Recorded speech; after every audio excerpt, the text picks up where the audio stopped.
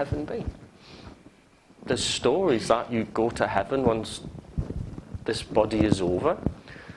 And apparently, people who've done the research, that even at the speed of light, those souls would not be out of this galaxy yet. Where's heaven? Above, below? Who knows?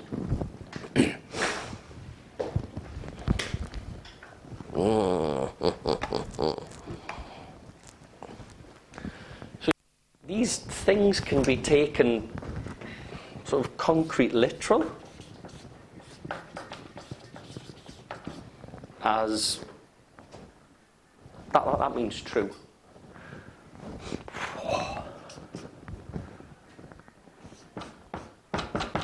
As lies, but perhaps there's something in the middle where a person, you, the people you work with, way of using the metaphor, the mythology, to transport one meaning into another. Something that's embodied. Something that helps a person change.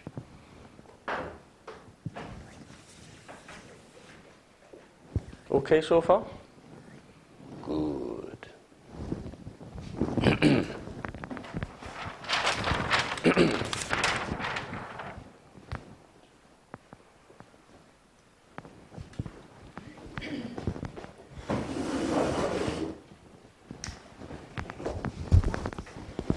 If you're not already, make yourselves comfortable.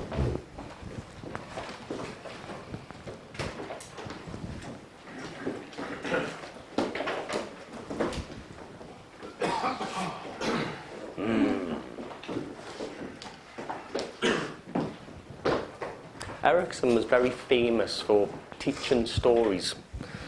And the stories he started, one of his reasons, if you like, why he started to do it, was because he could work and help more people through doing stuff with an audience. Now, I don't know how effective that was, but there's an intention there for that man to teach through stories. And just recently, that's me, it's not you. Guilt by association. He had a lot of sort of hundreds, maybe thousands of students, and not all of them came to sort of prominence in the field of what they do. I've done training with 3 of them, 4 of them that have. You'll have heard these names: Grinda Bandler, Bill O'Hanlon, who's wonderful, isn't he? Yeah. If you get a chance, train with Bill O'Hanlon. And recently, sort of the last 2 expensive trainings that I've done have been with Steve Gilligan, who I highly recommend you do some work with if you're planning on making a career of this hypnosis help. I've just got back from doing some training with Gilligan, and he's a wonderful storyteller. I like him a lot. He was Erickson's student for about 8 years. And he wasn't with them all the time. He would go off and do some work, etc. I highly recommend you do that if you get the chance and your wallet allows. He'll be in Carlisle next year around sort of Christmas time. And I think that'll be somewhat cheaper because it won't be a residential. I went to Carlisle 2 years ago and I've just done that. We're going to touch on little bits of Gilligan's work as we have been already on this course. Oh yeah, so he's a good storyteller, and Erickson wanted to do all this stuff, how wonderful. So, take yourself comfortably. You can take notes if you want, or just allow what goes in to go in. Have you heard the story? You may not have done. Of the master architect. It's one of those archetypes that's quite prevalent if you read, and I encourage you to read because it's a way of learning and getting things to go inside just that little bit deeper. So it's a way of sort of broadening your own vistas, your horizons. And the master architect, very interesting, was kind of lecturing to a whole bunch of students. And some had turned up just a little bit late and were wondering what was going on, and they had questions. And the premise of the master architect was, in order to really free yourself and to be able to help others, and of course to become master architects, because why else would you be, all of the students listen to a master architect, is you've got to be willing to learn in any situation quite deeply. And as long as you're willing to learn in any situation, you'll start to be able to change in ways that you might not have had that ability before. And he kind of likes to, as Erickson did, tell stories.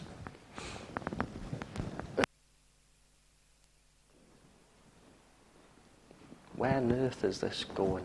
What's the point of this? And that's when the master architect would kind of smile and have that like, deep intuition that you've all got. And state, because things that come in threes tend to go in deep enough. As long as you're willing to learn, and that's an act of intention, you'll be able to do things in new ways. One of his stories was, you can train a pigeon. And some of think, what's this got to do with architecture? You can train a pigeon through reward, whether it's punishment or positive reward, to play a certain set of notes on a piano just by walking along and giving it a grain of food when it gets a pattern right. And this is positive reinforcement. Now, I kind of think this is a lovely little tale. So you've got this pigeon that'll walk along a piano and maybe play the first few bars to chopsticks. And again, some are thinking, well, what's this got to do with learning architecture? Pigeons on pianos. And he said, well, it's really easy. If you then stop giving the pigeon the reward every time it does it, something happens. If it gets an intermittent reward, because pigeons, like people, learn by contrast. Did you know that? You can't have dark without light. It's really interesting. Like, you all get what metaphors are, okay? If you were to read or listen or hear someone take one of the paragraphs from the Egyptian Book of the Dead, there's a really poignant line in it. And it says, this is when someone's dead and they're about to go into the underworld. A scary place, or not, depending on your beliefs. And the person that's to be resurrected, Osiris in this case, will say, I am yesterday, today, and tomorrow. I have the power to be born a second time. I am the power that informs all the gods. Now, whether that's a metaphor or literal, who could know? So you've got this pigeon dancing away, that's positively reinforced, but then the reward stops, so it never knows what it's going to get that reward for. And what happens with the pigeon is, when it gets a reward, it's done something different. And it must, in its tiny pigeon mind, attribute some belief to that. It does. There's tests that prove it. So if the pigeon had, for example, just been cleaning its beak and had tap beaks with another pigeon just before it got that reward for doing it would then add that other little piece of information on and think, this is how I get a reward. Scary stuff. And then it would do that whole piece of piano again. Tap beaks, clean itself, not get a reward, go for a walk in a circle, get a reward, it would add the walk in a circle.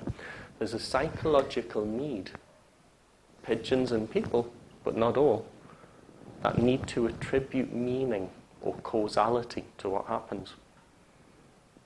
They make beliefs up. That's interesting. So sitting, as many were, still wondering some, what's this got to do with architecture? The master architecture said, make yourselves comfortable. Enough to open up to a different type of learning.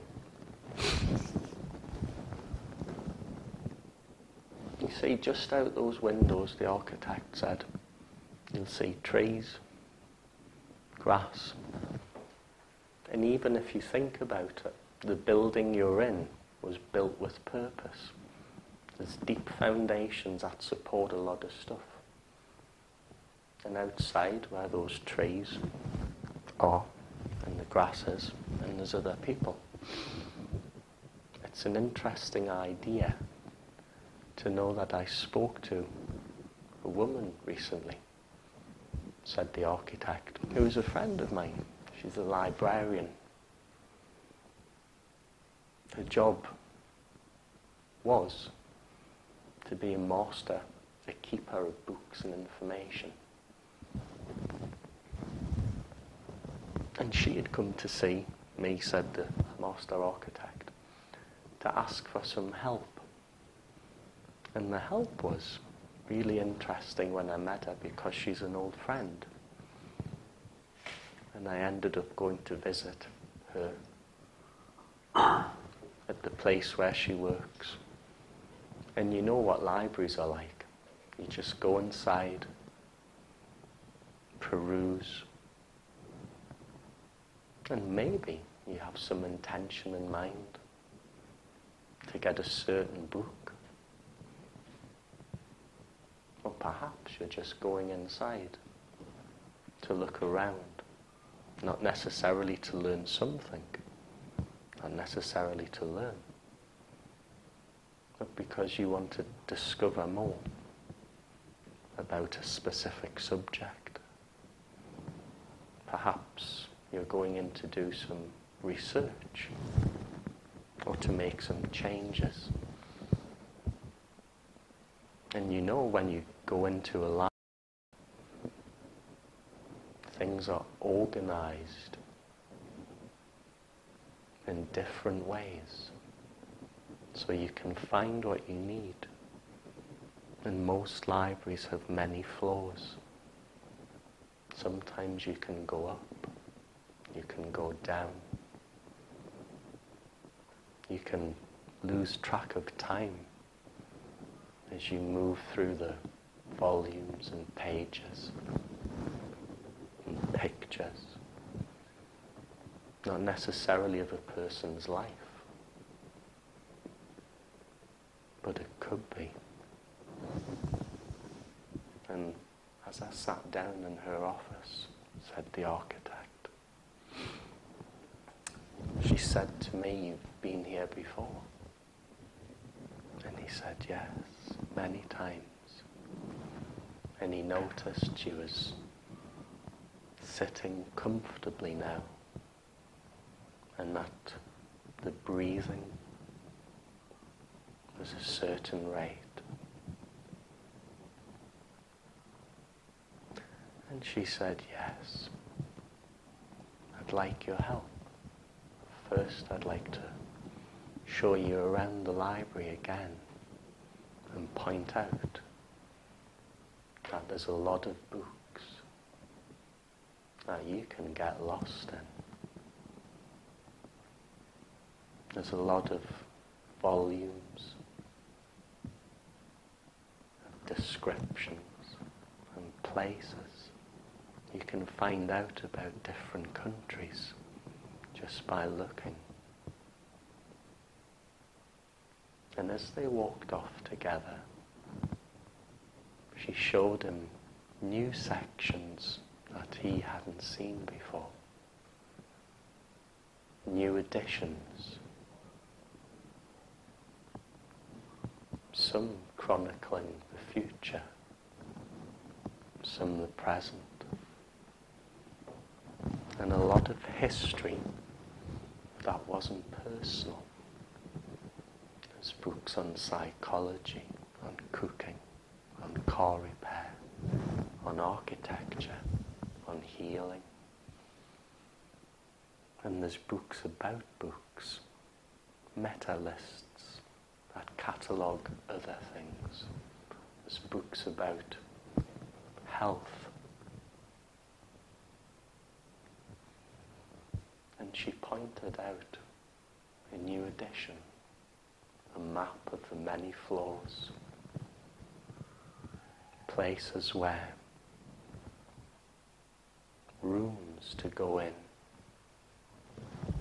where people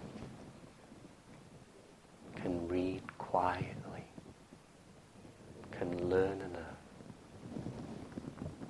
vast majority of ways, even places where children can go to colour in and paint and draw and remember what it's like to play as a child.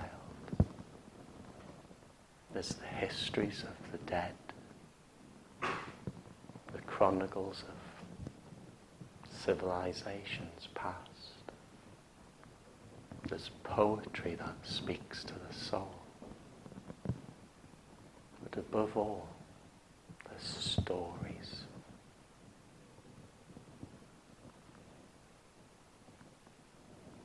And there's a big sign that says, quiet please,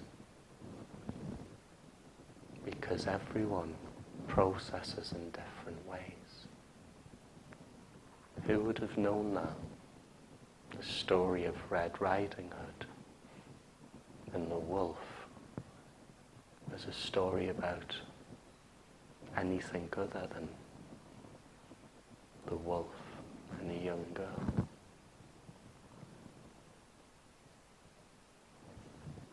So having shown him around new places, old places, they both knew there was a lot more to this library than met the eye. Going back to her office, they sat down and she said, you know, Master Architect, I'm thinking it's time for me to leave. It's time to move on. Because I've been a keeper of this library for a lot of years. I've learned many things. But now, and you know what it's like to recognize a deep calling in yourself, where it's time to change, time to evolve, develop, because something's waking up inside. And he nodded and said, okay, here's what I suggest you do. It's to go to your upper room, that place where it's your sanctuary, where you have all of the memories, the photographs, the pains, the pleasures, the joys, the pains. And in your own attic, as it were, to begin to sort things out for yourself. And you can do it consciously and unconsciously with attention. So make yourself even more comfortable. Allow what needs to happen. To let go. Enough. So he said to her, go upstairs and make 3 piles. In the first pile, which will be the biggest, stack up everything you no longer need. Everything you can let go of. And everything that has burdened you, troubled you. In the second pile, which will be smaller, find everything that you can give away that may have value to someone else. The treasures of stories, smiles, old books and picture frames.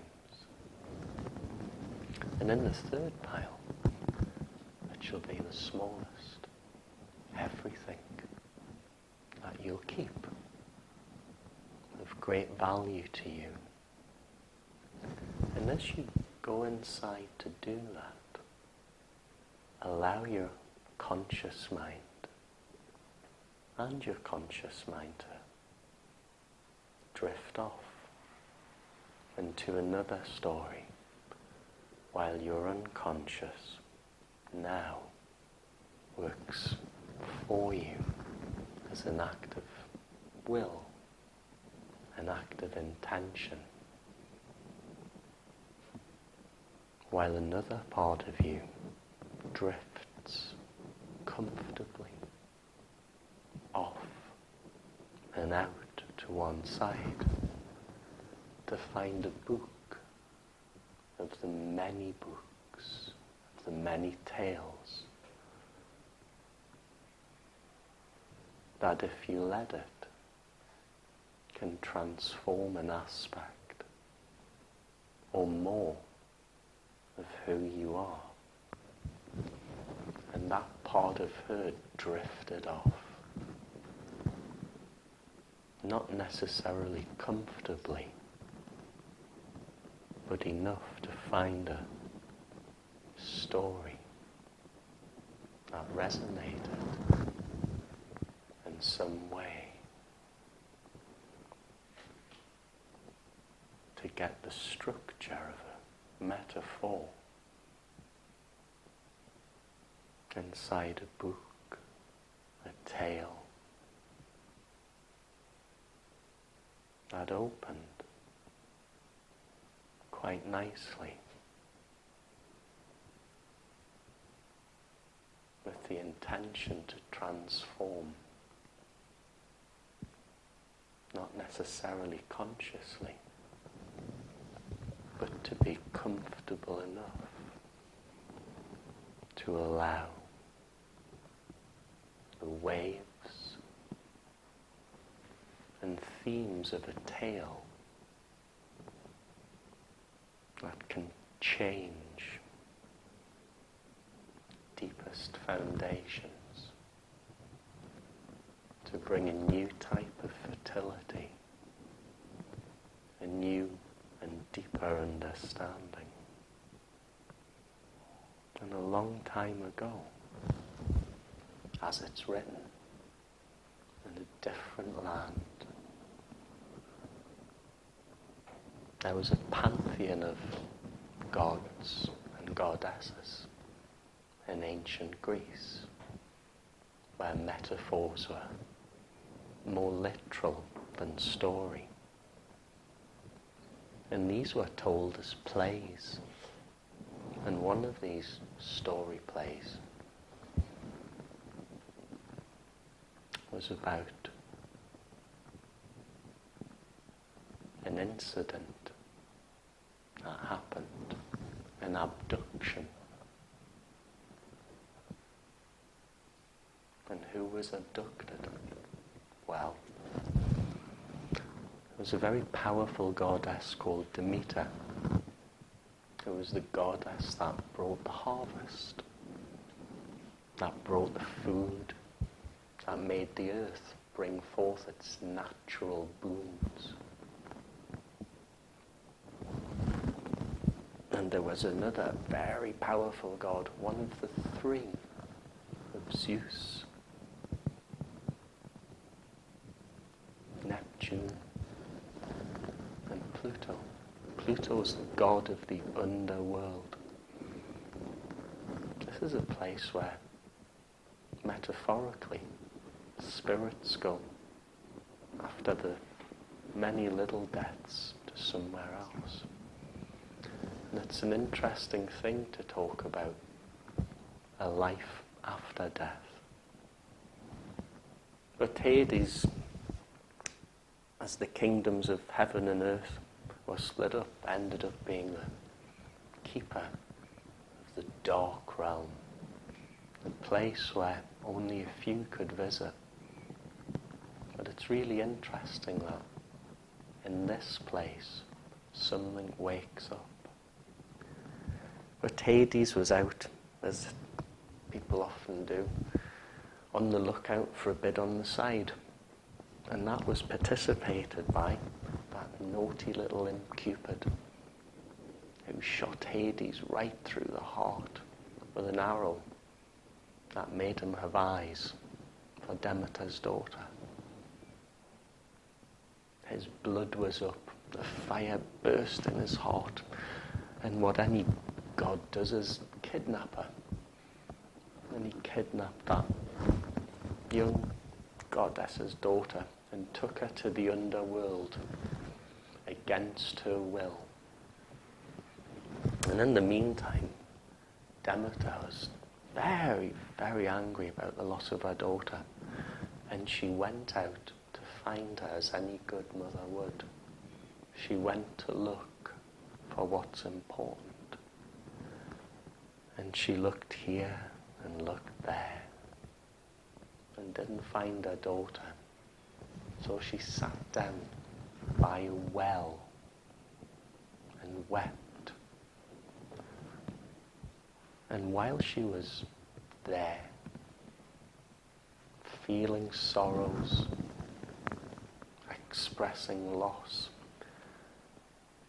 up comes an old farmer with a cart and his wife and their little daughter and says, "My dear, what's wrong?" And the goddess said, "I've lost my daughter. Now be off with you. Go in peace. Off." And the dog barked and ran round Demeter. And the old man was very moved. It's called compassion. He said, "I'm very sorry you've lost your daughter. Please come to our humble home. Come inside. We don't have much food. In fact, we've pretty much got nothing more than what we have on this card. But please come and we'll share food and say a prayer to the gods and goddesses and the dancing pigeons for your daughter to come back safely." And the goddess was moved and went inside to a comfortable, warm, cozy little place. And it was little on the inside, yet all the comforts of home were there. There was a small hearth, and on that hearth they threw in some potatoes, a carrot, a little bit of onion, maybe a parsnip, and boiled up a soup that was by no means fit for any goddess, but it was all they had. And the goddess was really moved by an act of generosity. And she inquired about their family, their history, where they'd come from. And as that conversation went on, the goddess Demeter found out that their youngest son was ill and dying in a bed in a cold room next door. And as a repayment for an unspecific act of kindness, she went next door and saw the young boy had real pain in his muscles. He was not comfortable. But what she did was, being a goddess, she bent over and healed him. And was in the process, by covering him in ash and soot and placing him in a little fire to burn off his mortal flesh. When the mother came in and screamed and interrupted the procedure, and Demeter said, "Oh, with your kindness, you've been so kind you've robbed your son of immortality. But no matter. I will teach this young man something that will change the world. I'll teach him about the plough and how to create and fashion ideas and thoughts that can change. And Demeter left the family and continued to look for her daughter Persephone, and bumping into a wayward stream, a spirit, she discovered that her daughter had been kidnapped by Hades and dragged to the underworld, a place where spirits and energies transform into who knows what. And then she went to Zeus, the king of the gods, and demanded and asked for Zeus to go down to the underworld because no one else could go there. It's that forbidden place for Zeus to go down and free the daughter. And initially Hades refused. So out of spite, frustration, doing all she could, Demeter stopped everything growing on earth. Everything froze. The soil became barren. People started to starve. The land was restricted. And Zeus, fearing for people to worship him, went down to Hades and said, she must come back. As long as she has not eaten anything of the underworld, because those rules are there. Once you consume in that place, you can't come back. And sadly, she'd eaten the pomegranate. She had to stay. And the pomegranate's really interesting. It's one of those forbidden fruits. And you all know from our own history that there's certain fruits that you're told you shouldn't have. Certain appetites you can't fulfill. Just like when our friend Adam was tempted by a snake in a garden to eat of a fruit. That became the foundation of being cast out of heaven. A place where everyone, in some religions, some mythologies, has the right to be in this life, not in the life after. And it's interesting that a tree, a fruit, can cause so many things. You might not know it, but while a part of you continues to sort out into 3 piles, the things you no longer need, the things you might be able to give to someone else, and the things you want to keep. There's another part of you that can make connections, reprocess ideas, and begin to something else in a way that can benefit you. To learn about structure and architecture too. You can make notes, and you can access what you need to access and not access what you don't. You can move around, you can stay still.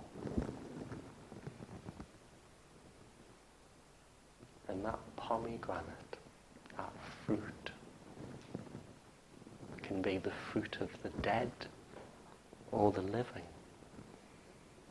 And one of the greatest dead civilizations is in Africa, in Egypt. And there's a very, very old saying. And this is the myth of Isis and Osiris. brother and sister. Now, the other brother and sisters are Seth and Nephthys, polar opposites. And one of the things that happened in that pantheon was by accident. Osiris slept with his brother's wife. How terrible. And even worse, an issue came forth. This is Anubis, the jackal boy. And interestingly enough, there was a person very annoyed that this had happened. So Seth did something to make amends in the palace of the gods. He created a sarcophagus that were the exact measurements of Osiris. A bit like Cinderella's slipper, this is made to measure. And what he did was invited everyone to try out the sarcophagus to see who it would fit best, made to measure. And this was a trap. All of the birds of the Nile cocked and crowed. The assistants that were in on it smiled. Everyone tried the sarcophagus, but it only fit one person. And as soon as Osiris was in and trapped, that sarcophagus was sent off down the Nile. And in there, he died. And drifted and drifted and drifted. And came to rest on a bank in Syria. And from that a tree grew up around it. So there you have the essence on the inside. Something that's dead and yet can wake up. And who was to know? And in that country, a king and queen, really quite enamoured with each other, and very, very good rulers, did something very special. Because that tree, the sarcophagus inside, with Osiris inside of that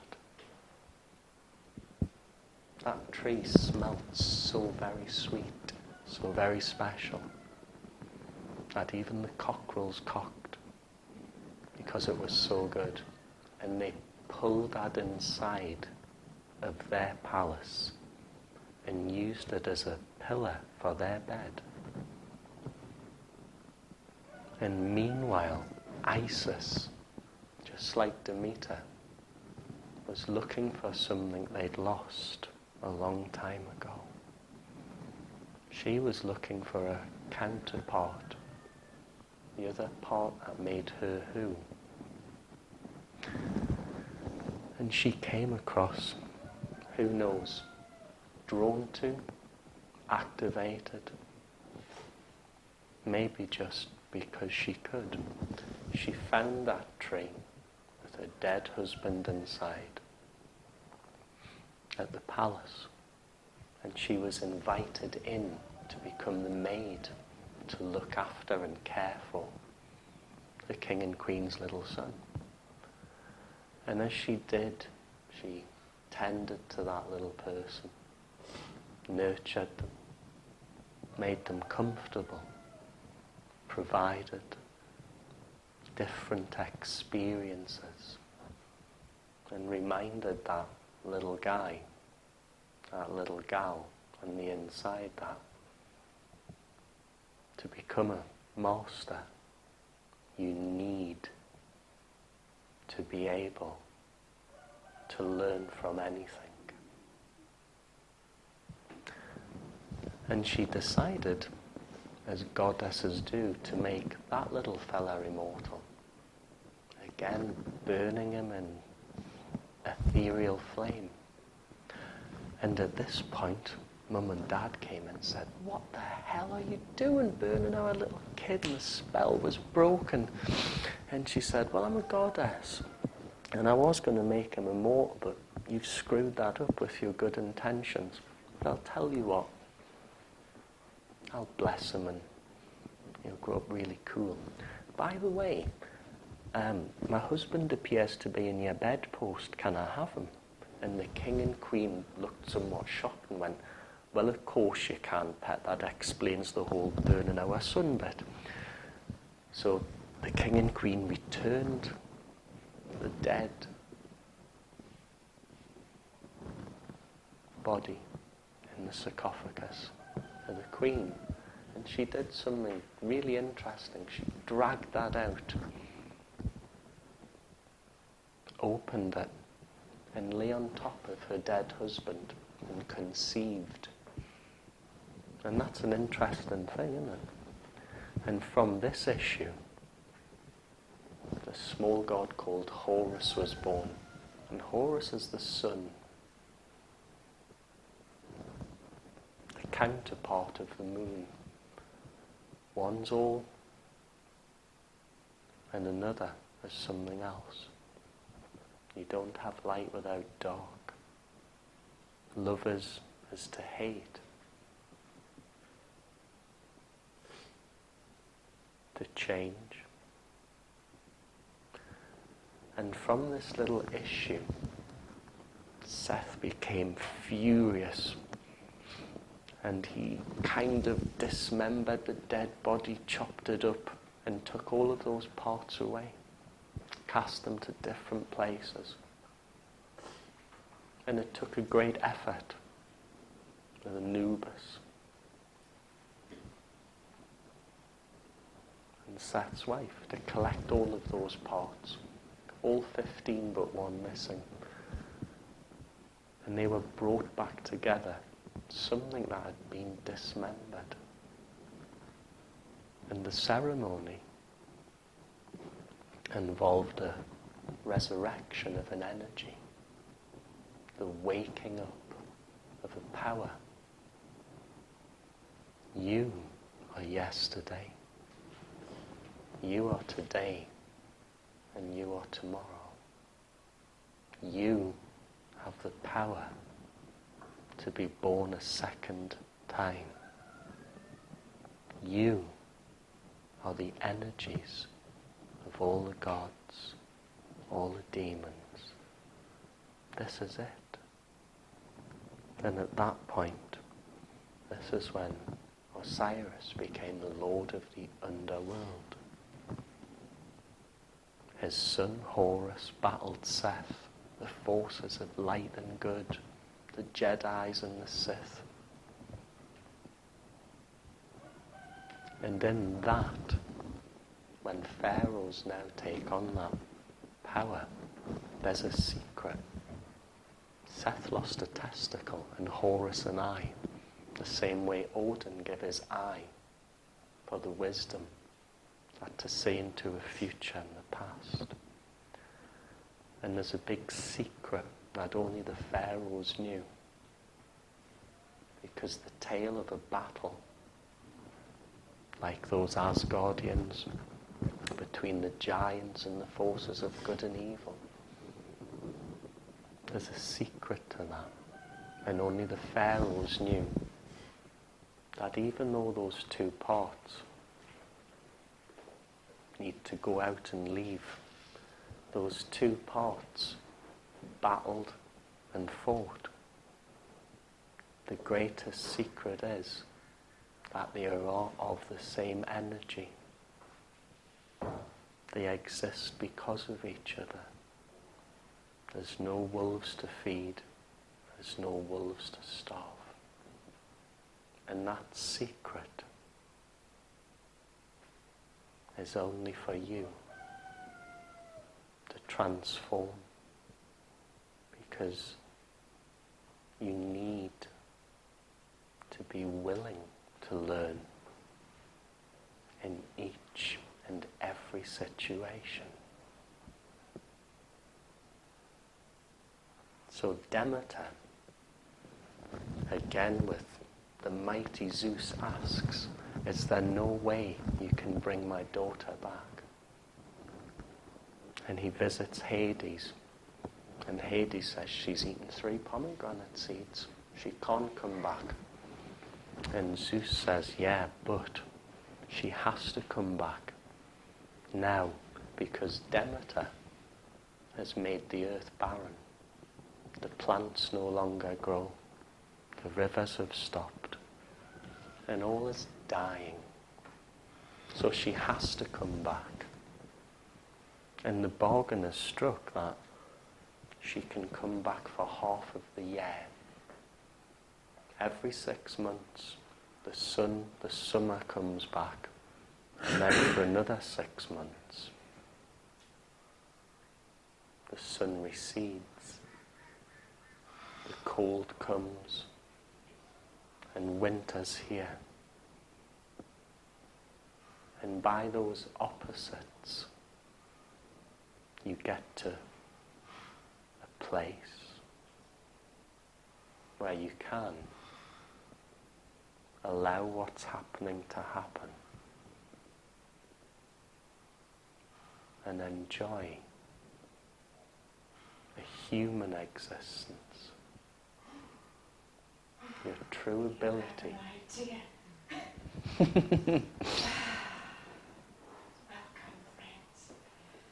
Indeed, welcome.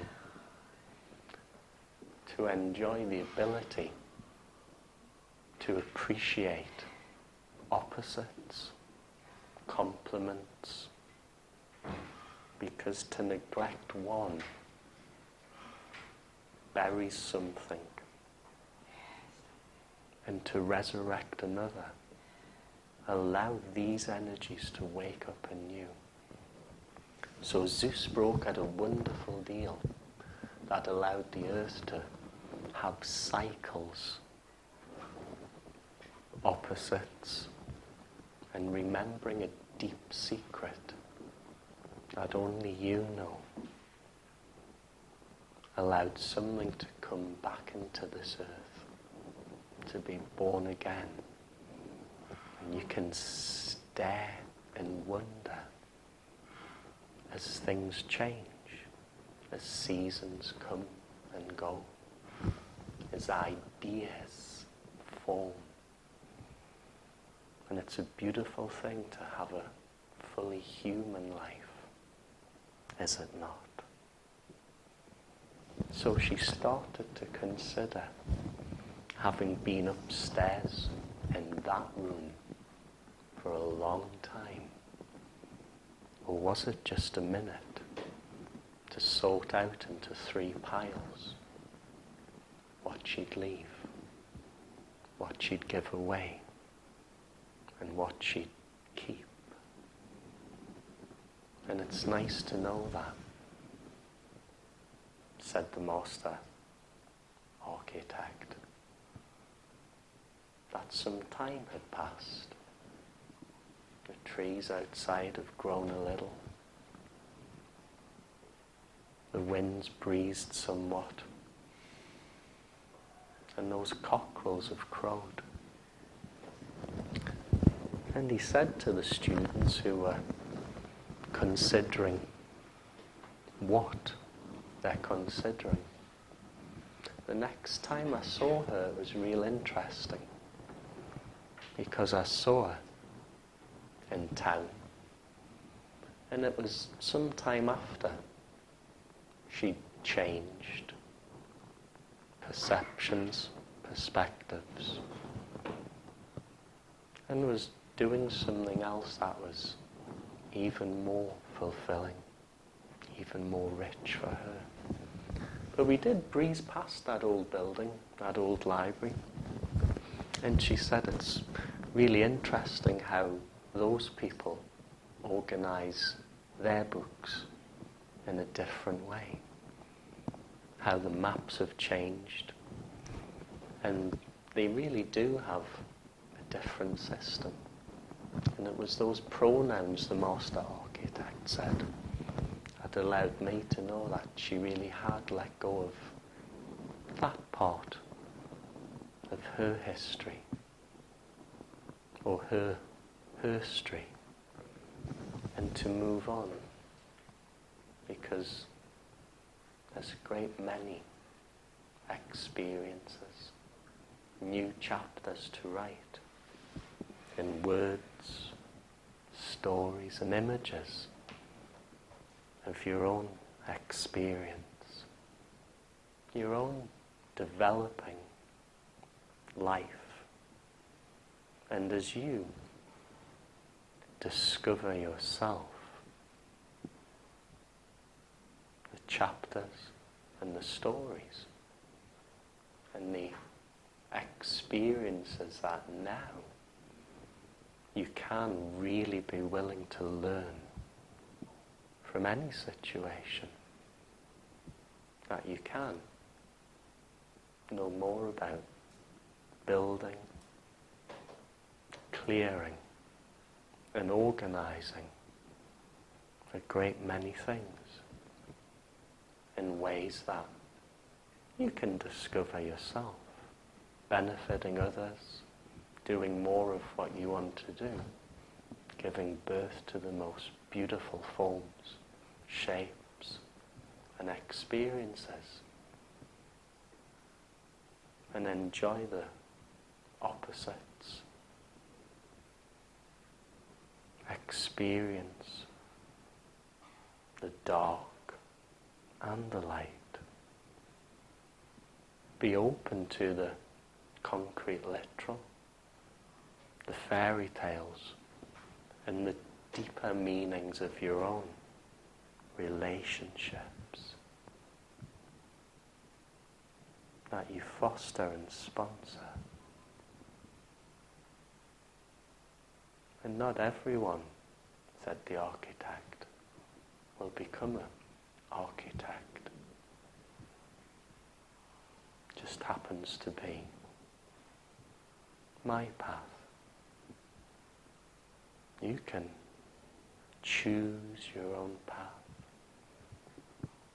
and open up the stories, the myths, the ideas and relationships you choose. Enjoy the dark places. Enjoy the light. As you wake up, and you can wake up, and of course you can metaphorically be born a second time. After all, Cliff Richard did, didn't he? Born again, Christian, wonderful. But what does that mean to be born again? Does it mean to transform in some way? To move through a series of personal developments? Ha! Wah! Fwa! Fwa! Ha! So here we all are. And here we are. What a fantastic place to be. Alive, bearded, moustached, clean-shaven. Wonderful. Are we all back? Did you ever leave? Have you been and gone? How nice, how wonderful. Are you okay?